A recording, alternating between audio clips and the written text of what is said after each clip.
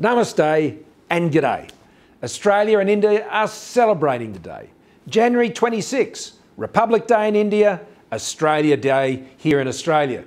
We share a wonderful friendship between the Australian and Indian peoples.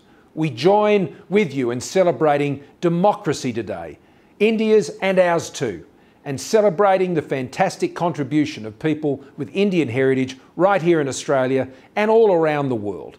The journeys of our two nations have been very different, but we do share much in common, in particular, a common road ahead.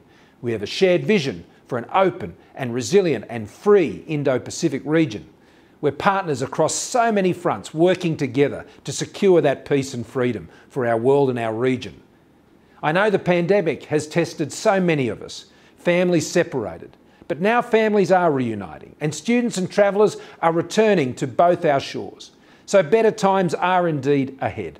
So on this Republic Day, I join our Indian friends and Australians with a connection to India in celebrating your Constitution's enactment on this day in 1950, as well as celebrating with you this year your 75th anniversary of independence.